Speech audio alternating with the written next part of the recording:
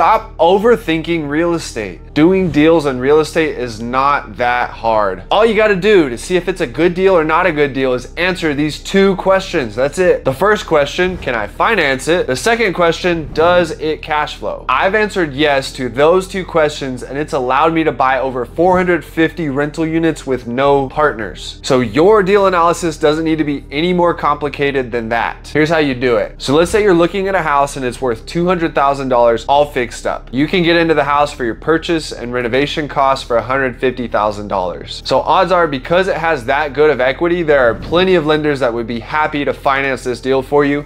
Checkbox 1. Now we just have one question: will it cash flow? Figuring out if it'll cash flow is super simple. Take whatever you think you can rent the property for and divide that by 2. So if you can get your mortgage payments to be half of your rent or less, you're pretty much guaranteed that you're gonna cash flow on that property. So if this $200,000 house will rent for $1,800 a month and you can get your mortgage for $900 a month or less, you know that this deal can be financed and this deal will cash flow. So if I saw this deal and I saw those numbers, I would add that one to the rental portfolio, check both of those boxes, and we're on our way. It doesn't have to be any more complicated than that. Share this with someone who's building a rental portfolio.